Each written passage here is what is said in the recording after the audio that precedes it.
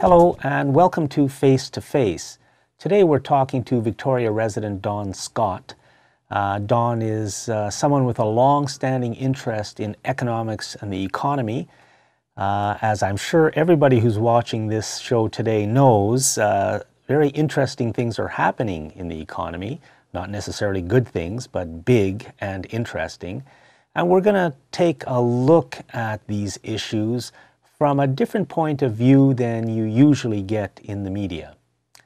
So Don, I'll start by asking you not about the housing crisis in the United States, which everyone thinks was the trigger, the subprime mortgage disaster, but what lies behind that? How did we get to the situation we're now in? A lot of people would like to know that, including me. I could just give you some hunches of what I have towards that. And I think an awful lot of it has to do with the type of economy that we've built for the last 25, 30 years. We've built an economy where everything that had to do with public services, the role of government in society has been negative. Government is bad, private sector is good, and you deregulate the private sector. And you get sections of the private sector, like the finance industry in particular, which has grown so substantially. In 2005, or 2007, I'm sorry, the finance sector made up 40% of all corporate profits in the United States. That's like 3-4 times what it ever was historically.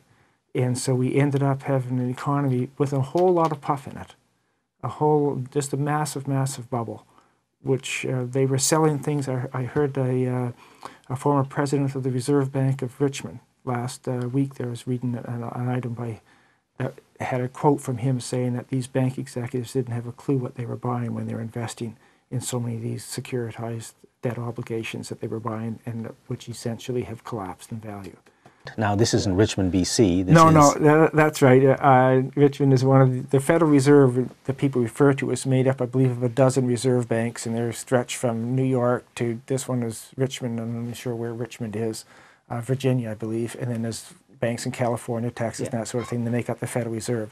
So the president of one of those banks was just commenting on just how irresponsible the finance sector had been in saying that there's two basic desks in a trading firm, in an investment bank. There's a trading desk and there's a risk desk. And the risk desk is supposed to say, no, you shouldn't be going places. And the two areas fight amongst one another. The trading guys, they're the ones that get the big rewards and the big bonuses for the trading activity, and they don't want anything to interfere with that. Whereas, so the risk guys, for the last better part of a decade, have lost all the arguments when they said, you're going to something we don't really understand it. And they were hiring physicists, PhDs in physics, to develop models, to put together financial, different elements of maybe some loans, it may be credit card debt, maybe different types of mortgages. And they would put them together in different packages and then sell those packages off to people. And the people really didn't know what was underlying those. When you say sell them off to people, you're talking about the very people, some of whom are watching this show today. Yeah, well, their mutual funds were buying them as money market items. And so these things, as with every house of cards, when the cards start to be pulled from the base, it all falls. And that's what's happened. Currently, the U.S. major financial sector, people like Nouriel Roubini, who's an economist, who has basically predicted all of what's happening now. 2 or 3 years ago, he started issuing strong warnings and writing article after article about it. And now he's known as Dr. Doom because he predicted this. And some of the comments that he's made more recently is that the whole U.S. capital financial system, the banks, are worth about $1.5 trillion. But they expect them to have to write off, he thinks, close to $3 trillion. So it means they're insolvent. And Which even the means more conservative people think they have to write off about $2 trillion, which still leaves them insolvent. When you say then, because I've read this in very, very small stories, in the Times Colonist just a couple of days ago, there was a little 1-inch story quoting somebody from the United States financial community saying that, yes, the U.S. banks are insolvent. Yeah. Does this mean they're bankrupt? Essentially. So the banking system of the United States is essentially bankrupt. That's what they're saying. Now, when I say that, I don't even know what it means because it's like bigger than one can imagine. It is bigger than we can imagine, but that's why there's calls. Even Greenspan last week, Alan Greenspan called for the nationalization of the banks. And when they nationalized a bank, as they did in Sweden back in the, I think it was in the early 90s, they had to nationalize some banks that went south.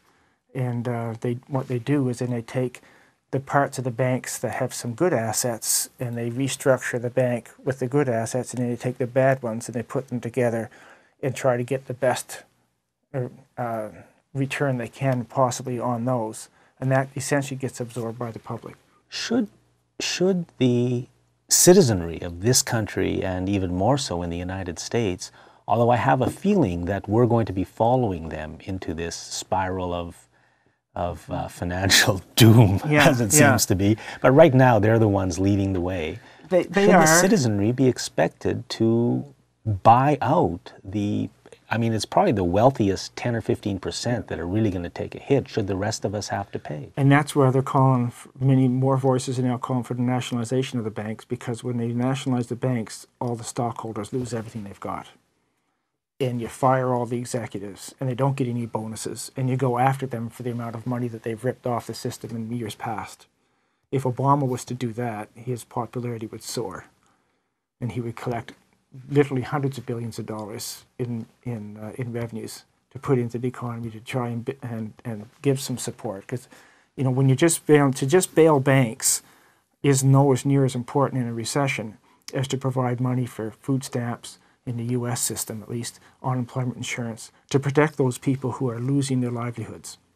You don't want people, you know, on the streets, as we're having increasingly in our cities, and you don't want a repeat of the Depression. And that was largely because there were no safety nets.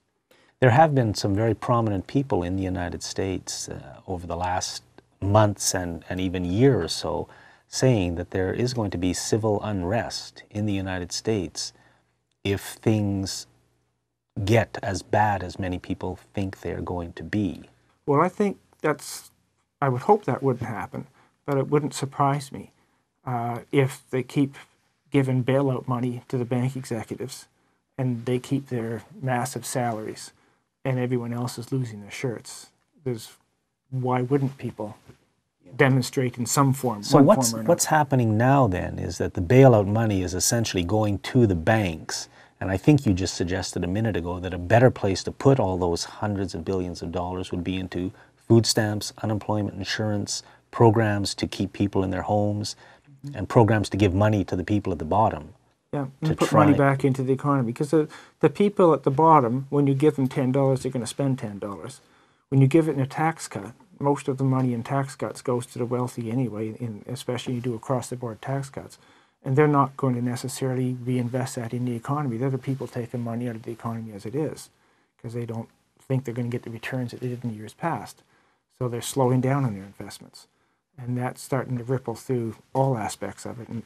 And as far as you mentioned earlier about Canada being not as effective as the U.S. leading the way, well, other countries have caught up very quickly with them. Japan in particular, its GDP last quarter fell by over 3%. It's an annualized rate of about 12% drop in GDP. Is that a large change? Massive. All of our forecast here, the federal government's forecast and the provincial government's forecast for us is like 0.9%, 0.9% drop in GDP as opposed to a 12% GDP on an annualized basis that Japan could be facing if things don't turn around. Their exports, they're very much, in some ways, Japan may be a better comparison to Canada than comparing us to the U.S. is, because like Japan, we are very dependent on exports. Japan exports manufactured goods. We export energy. We export raw materials. We export basic iron and steel products, that sort of thing, of fairly large volumes. And so we're very dependent upon our market, and our market is primarily the United States. Historically, whenever the United States has got a cold, we've gotten pneumonia. Now, in the first minute, when we just began the introduction to this show, you said that one of the fundamental concerns or problems is that we've moved away from government being an important part of the economy towards only the private sector being considered important. Taxes are bad. public is bad, private is good, and I mean, that's the way things have been going. Can you talk about that a little bit and the role government can play in a successful economy and society? Well, I think we saw that all through the 50s and 60s and into the 70s, where we had a huge growth in the middle class in North America. You go back into the growth of the middle class, and back World War I, there wasn't much of a middle class. And what there was of it got wiped out during the Depression. And it came back, and came back extremely strong after the Second World War. And a major part of that was a massive amount of a role of the public sector. Not only were they building roads and basic infrastructure, but they were building schools. In Canada, we expanded our universities dramatically in the 1960s to be able to accommodate all the baby boomers coming in. Whereas, you know, when my dad was lucky enough to be sent to university by an uncle who could afford to send him when he was in his mid-20s back in, this was 1930s, he was one of only 5 or 6% of the population that would have had a university education. Today, we're looking at numbers many times that, and it's because of the huge amount of public investment that went into post-secondary institutions. And the hospital sector, or the whole health sector, even the social services sector, all those areas were created jobs that were very decent paying jobs. And that created opportunities for a wage level within, a decent wage level for people to move into the middle class. And then the manufacturing demands that came not just from the people in the public sector, but also private sector, even more so because it's much larger. The automakers, the manufacturing sector that we had that developed at that point in time created a massive amount of wealth. Now we're in a situation, and for the last number of years, not only have we been shrinking the role the government has played, in some areas they've almost been experimental, one could say, is places like California, where they have, on Proposition 13, you may recall, was around 25 years ago, which was a major attempt to restrict the ability of the state to even charge tax, or to increase any kind of taxes, and a major effort to reduce taxation in the state. And what that has brought for California, that used to be the most prosperous state in the United States, is now got the highest unemployment in the United States at 10.2% last month. Well, I didn't know And that. yeah, and they have a state budgetary deficit that they've just tried to address this past week after weeks of wrangling, all-night sessions, to try and balance a $40 billion deficit in that one state. So what you're saying, though, is that part of the reason for this deficit, and we're seeing them everywhere. We're seeing them here in BC. We're seeing them in Canada. Yeah. California, I was watching CNN the other day, and they used California as the illustration where thousands of people of public sector employees are facing layoff.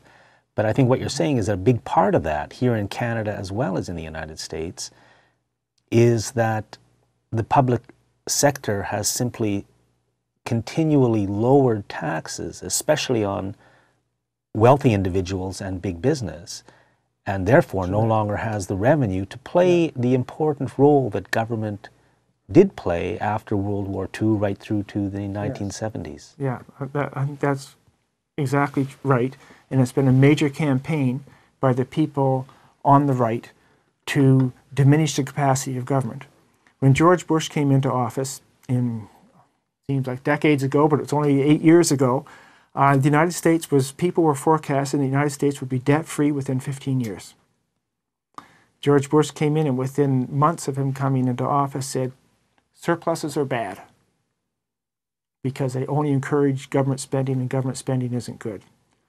So since that time, he more than doubled the national debt of the United States. It now stands at almost $11 trillion. When he came into office, it was about $5 trillion.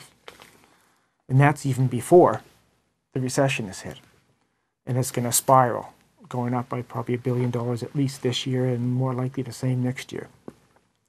So most of in the United States, most of that deficit, or the debt, I should say, most of the debt growth has been because of reductions in revenues. If you look at the expenditure levels of the government of the United States, they have moved up very, very, very slowly. But if you look at the revenues in the U.S., and especially the revenues towards the wealthiest group, and you got to appreciate that the U.S. still has a progressive tax system, as does Canada, but there's been efforts to erode the progressivity of our tax system. And as an example, in the U.S., the top 5% of income earners pay 55% of all income taxes paid. And historically, income taxes made up about 55% of U.S. revenues. They're now down to around 49, 50%. Can you just say that again? The top 5% of income earners pay, did you say 55%? I did. Of all income taxes? Yes. The top 1% pay 33% of all income taxes collected. Well, let's look at that. The top 1%, is that because they're horribly overtaxed and being forced into poverty? No, it's because they're fabulously wealthy and they pay amazing amounts. When the tax system was introduced in the United States in 1913, it only assessed taxes on the very wealthy. And then during the Depression, actually something fascinating in reading of all people's books, Conrad Black's book on the FDR, he has a magnificent chapter in there on FDR's fighting the Depression when he got elected in 1932.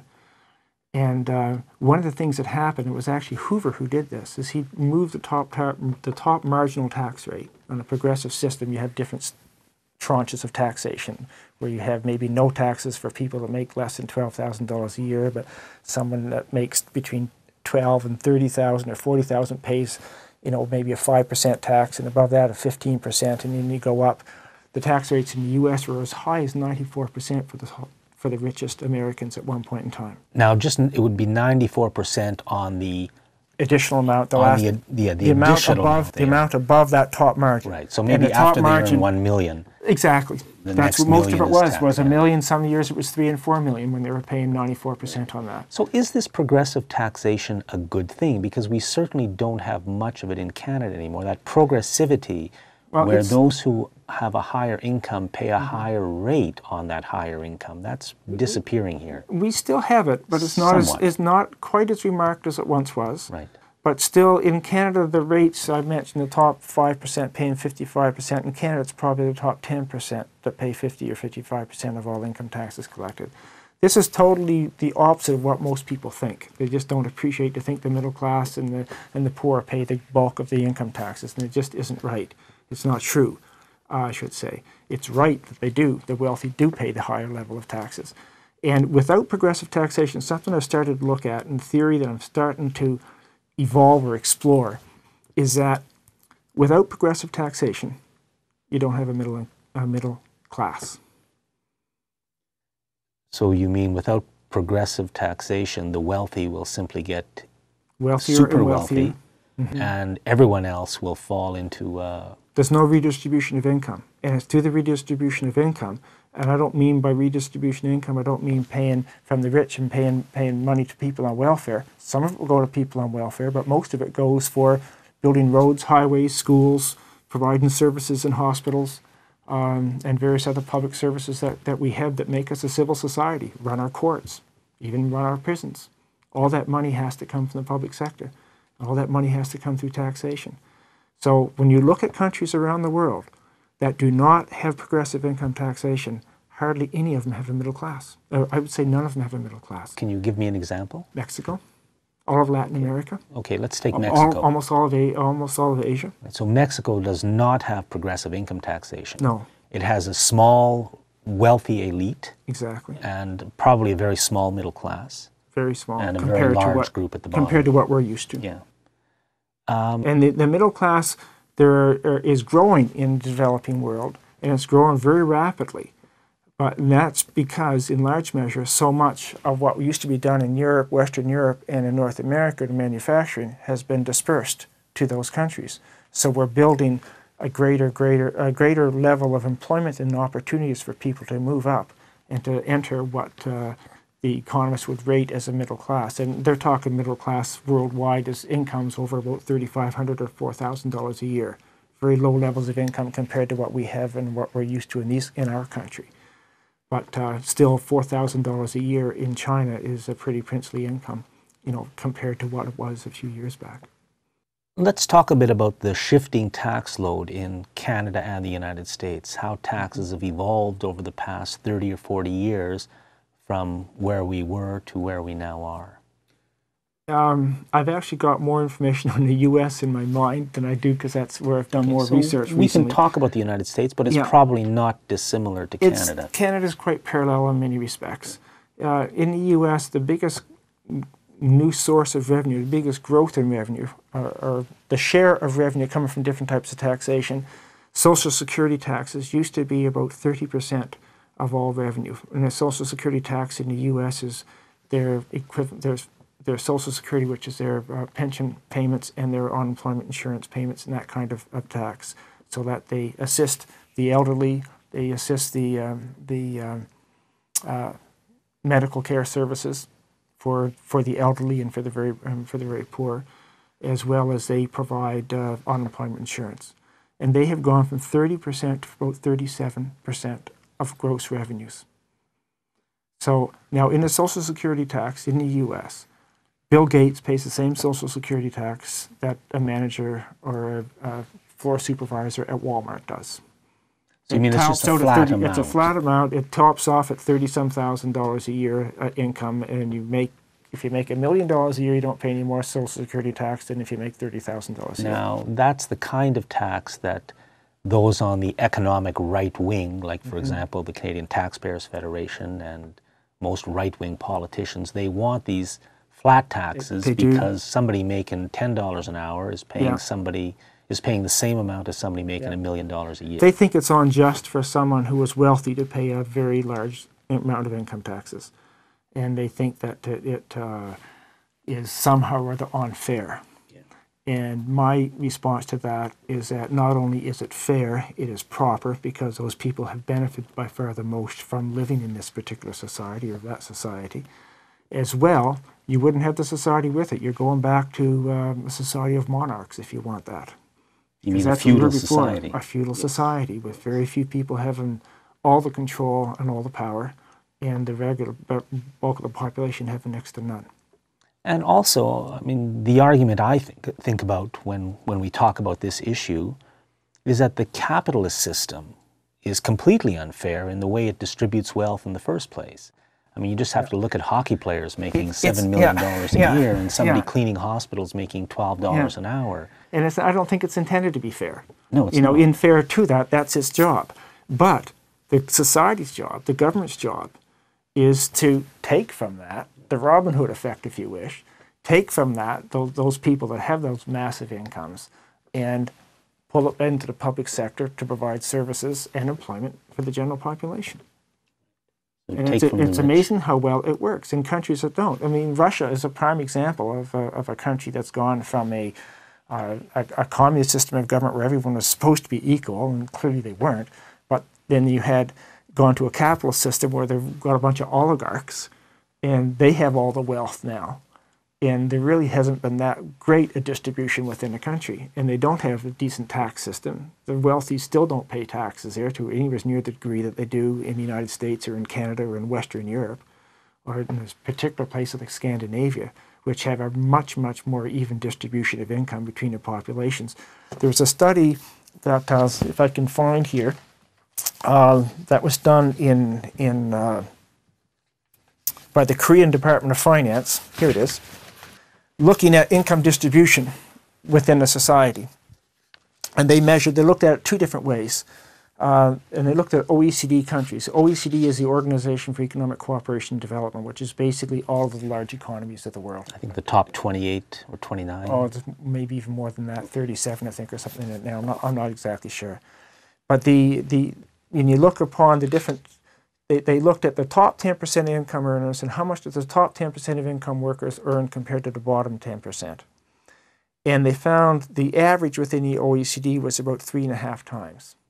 So the top 10% would earn 3.5 times as much as the bottom 10% of income earners. That's correct. Okay. And that was 10 years ago. It's now moved up to about 4.5 times. And they looked between countries. In countries like Hungary, Hungary was 5.6 times. Another former communist country. The United States was 4.5 times. Korea was around 4.5 times. And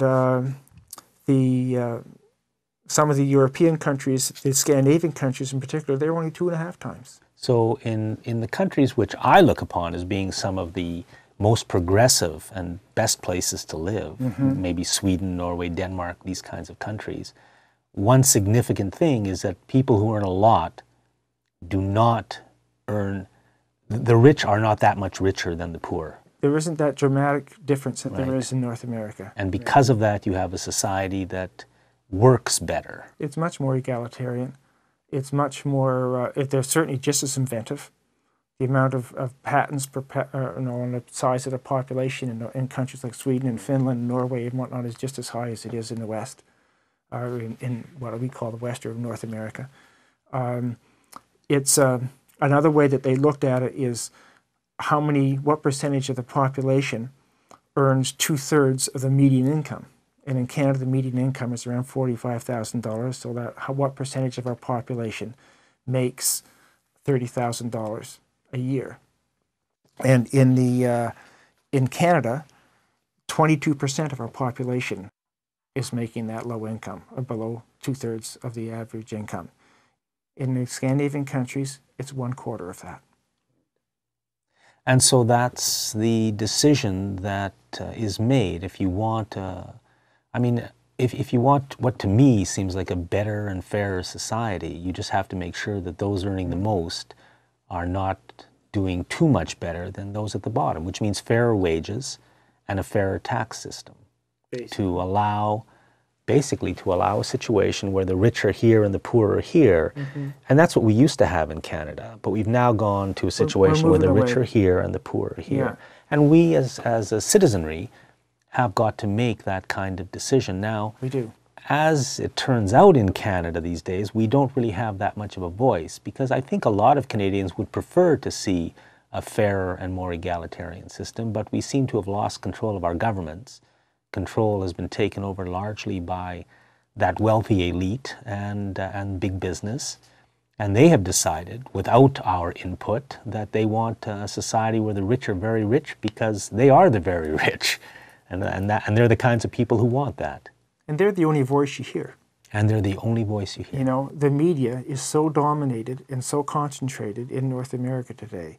Like, look at the Asper family, and they're at the Asper Media Empire, CanWest Global, Vancouver Sun, Vancouver Providence, Victoria Times, Colonist, all the Kelowna, Prince George, all the daily newspapers, all controlled by them. They have about 70% of the daily media market in BC. People, 70% of the population is exposed to that every day. And you get one opinion. You know, and the opinions are actually starting to moderate and expand a little tiny bit now. But for most of the last decade, it has gotten narrower and narrower, and the message that we have seen and the message that we have heard is government is bad and the private sector is good. And now that they're facing that whole model has essentially collapsed, it's just tumbled. With the collapse of the U.S., to have the U.S. banking system as an example of the most outrageous excesses that we've had in the country, with people making $50 billion a year, and many of them making billions a year in bonuses and whatever else. It's just obscene levels of compensation for a few individuals. To see that system collapse, it doesn't make a whole lot of sense, and they don't have a lot of buy-in from the public when they keep telling us that that's the ideal. And yet the message really hasn't changed. I haven't heard any change in the message coming from the corporate media.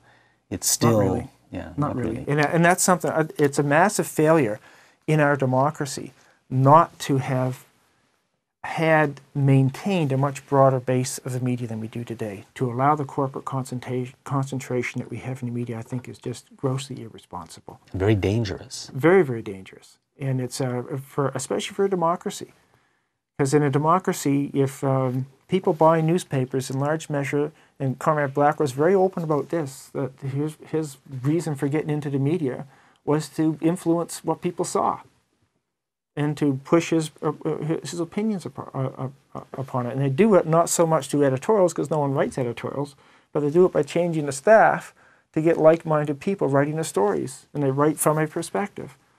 I went to see a presentation, and I've forgotten his name now, a fellow who used to be an editor of the Vancouver Sun, and he was at UVic last year as a writer-in-resident, and gave a public lecture on the role of the media today, and he was just devastating on the state of the media and the amount of interference they had in what they could write in the Vancouver Sun, of what was acceptable to write, the tone it was acceptable to write, the message that was acceptable to give. It's incredible. And in a democracy, public debate is essential to be able to have an informed electorate and to be able to participate in the electoral process with some idea besides TV ads telling you who to vote for. And I think it's important that we as citizens realize that that's endemic right through all of our television, all of our radio, all of our newspapers, and all the corporate magazines as well, that every story is controlled. Not just the big ones, but everything is controlled because everybody knows what's acceptable and what isn't, and what you can talk about and what you can't. And if you're not willing to play by those rules, then there's somebody else who will very happily take your job, and you will be gone. So everything. And we don't get honest messages from the media. We just get, it's basically corporate propaganda. Well, how many messages do we get in Canada of this war in Afghanistan being a complete waste? We've all been sold that this is Canada being almost like our old peacekeeping missions, that we are doing some social good in Afghanistan by our presence there. When we've had this security situation in the country is reported even by a Canadian general who just held over reins a couple of days ago, saying it's worse now than it's ever been. That's after we've been there for what, 6 years? You know, how many guys have lost their lives? How many billions of dollars has Canada spent over there? And why are we even there in the first place? Afghanistan never attacked anybody. They had some rogue elements working in Afghanistan and training in Afghanistan that went off and attacked. Well, the message we're given in the media is that we're there fighting for the rights of women and children and for democracy. Exactly. Which, you know, if that was the case, then one could see a point for being there, but I don't think that's the case at all. I don't think there's much evidence that there's any democratic growth in the country. Especially when we don't see democratic growth in Canada. Yes. Or the rights of women and children. More and more people are being forced into poverty here. Let's just talk a little bit more about income transfer in Canada from the poor to the rich. That's basically, I don't know, it's not so much a transfer, but with the public sector, with government playing less of a role through taxation, it just means that the wealthy maintain a greater share of their wealth and are able to accumulate it at a greater rate. So then you get the discrepancy. It's not the government taking money from the rich and giving, or taking money from the poor and giving to the rich. It's allowing the rich to keep more and more of their revenue, so there's less and less to give to the people that need it at the bottom. And it's coming, I think, to bear and to show and to illustrate. California is probably the best illustration, the middle as well. And you see, I mean, they're talking of 20,000 layoffs in the California civil service. Now, those are middle-class jobs. Middle-class jobs, yes. They're all, most of them, to work in the public sector, most people have to have at least a high school education. They're better educated jobs. The public sector workforce is much higher educated than most of the private sector workforce is. And so, you know, you have the aspirations, go to school and go to college, university, whatever. More and more of those people are going to find there's less and less out there for them to do. It's going to be like when I graduated in 1971. It's an interesting personal story in a sense. I took business at St. FX. And when I entered in 1967, there was 4 jobs for every graduate. When I left, there were 7 jobs for 70 graduates. And most people don't, we didn't even realize it at the time, but we were graduating at the start of a recession, just like today. And nobody came to recruit. All the companies from Ontario and Quebec who normally came to the maritime universities to recruit didn't show up. They just weren't hiring. One thing that's happened quite a bit over the last 10 or 20 years is we've had major tax cuts that have been put in place by the Chrétien government and now by Stephen Harper. Essentially what that has meant is that the federal and provincial governments have less money to spend on social programs and et cetera. It means a small increase to a lot of people, but not so much money that you'd really notice. But those who have real wealth and real income and the corporations have had huge tax cuts. Maybe you can just show us some graphs that you've got that illustrate that. Sure. Well, let's start off with just the relationship on the federal government side. Can you see this okay? The red line is federal government revenues, and you can see how sharply they have declined. The blue line is provincial government revenues, and you'll see they declined for a period. The rise in through here is mostly, I believe, Alberta and the Saskatchewan, and the boom in revenues to them through the oil royalties and that sort of thing. But it's been a distinct drop of revenues from 18% of GDP down to just over 14% of GDP for the federal government. Now, and this is a huge amount of money that's been lost to the federal government. During a time when I watch the media or listen to the media, we're always being told that taxes are going up, taxes are going up. But clearly, if you look at this graph, then as a percent of our wealth, taxes are going down. That they are. And this gives you an illustration of the value, how much those tax cuts have cost us. The ones in the red are the tax cuts that were brought in by the Liberal government and federally, and the blue lines is the Harper government since they've been in office and the value of their tax cuts, and they now total annually $70 billion. So you mean there in this year, let's say 2009 to 2010, that 1 year, the government is losing a total of $70 billion in revenues compared to what it would have taken in, let's say, 10 or 15 years ago, had taxes remained the same. Exactly right. Okay. So when we hear then about, for example, we can't afford to build schools anymore, and we can't afford health care, and we can't afford to hire a few more police, and we can't afford roads because now they've all got to be P3s, it's because we simply have given away, our governments have given away that money, mostly to the high income earners, because they're the ones who get the biggest tax cuts. They are. That's true. And when you look so it's at all Canada, just a story. When you look at Canada towards other countries as well, we have the tax effort, if you wish, the percentage of revenues that come to the public sector in Canada has dropped. In 1997, it was 36.7% of GDP went to the government. We have now dropped down to 33.3%. A 3%, almost 3.5% drop in our share of revenues as a share of the GDP. And you compare that to other countries, Canada has now moved below the European 15 members of the OECD in Europe, where they average about 36%. And that's one of the reasons that they have a much more equitable society than we are creating in Canada at this point in time. And it comes right down to things like health protection and protection of food, because Health Canada and the Canadian Food Inspection Agency are being starved of money. They're no longer able to do their jobs. In fact, in many cases, they've gone to work for the very industries they're supposed to be regulating because the government tells us there's simply no money for Health Canada, there's no money for the Canadian Food Inspection Agency. Obviously, they've just given that money away back to the very people who own the companies that these people are supposed to be regulating, and we're all paying a price. Yeah, the regulator has become the governor. Yes. You're not the regulator, the regulated. The industry has become the governor in determining what we do. You know, we keep hearing that we can't afford to pay the people who clean our hospitals and who make food in the hospitals. They've had to go from, you know, a living wage of around $19 or $20 an hour down to a poverty wage because there's no money. But when we look at those figures, what we see really is that our governments, without asking us, we're not involved in this at all. We're just told that low taxes are always better. So the government reduces taxes on those who have the most, and then more and more people are thrown into a poverty situation. Absolutely.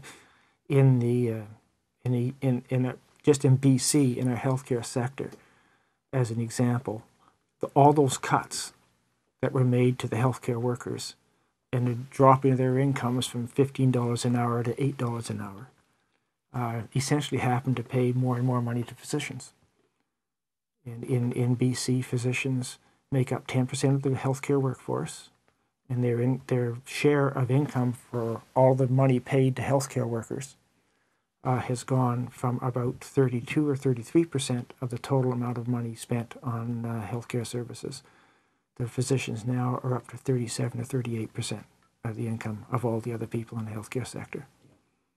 So those expenses, or those cuts, the Liberal government, I believe, purposely went after the lower paid workers to help pay the massive increase that they gave physicians when physicians were already making almost 40% more than the Canadian average, or being paid 40% more than the Canadian average when they came into office. And of course, a lot of those cuts also went to pay the profits of the new private companies that took over cleaning. Well, you look at MSP. MSP, when it was a government operation, it cost us $23, $24 million a year to run MSP. That's Medical Services Plan. Medical Services Plan. First year out with the private firm that's been contracted out to now, the cost went up to $40 million. And these are the things that are never mentioned in the media. They just tell us that private is better. So costs have gone from $24 million a year up to $40 million a year. Overnight. Now I don't know what have to look up and find out what it is this year, but I suspect it's substantially more than $40 million this year.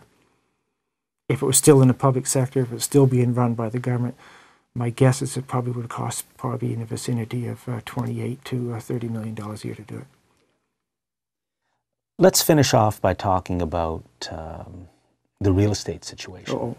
Because, you know, a lot of the blame for the current economic situation around the world has been put on the subprime mortgage fiasco in the United States, which was no surprise. I heard about it more than 3 years ago from a friend who follows these things. So for anyone in the industry to say they were surprised by the subprime mortgage thing, or they thought these things really had value when they were selling them to innocent investors, that's simply not true, because the people at the top certainly knew that the subprime mortgage was just a disaster waiting to happen.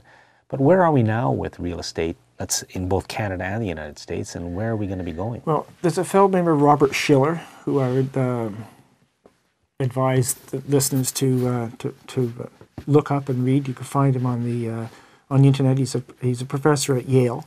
How do you spell his name? Schiller, Robert Schiller. And he has his work has been translated now into what's called the Case-Shiller Index on housing. It's reported every month. It's probably the best, the most accurate housing indicator of what's happening in the U.S. real estate industry, home real estate industry.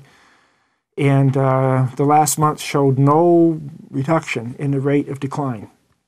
And it was down, I believe, 18% year over year, the month of December over the month of December the year previous. So 18% decline in prices. In the United States. In the United States. Which isn't necessarily a bad thing. No, it's making houses more affordable for a whole lot of people in one sense. But for all those people that got into mortgages that they can't afford, and there are so many people encouraged to buy a house, you mean had to have this house, they were begging people to take loans to buy houses. Yeah.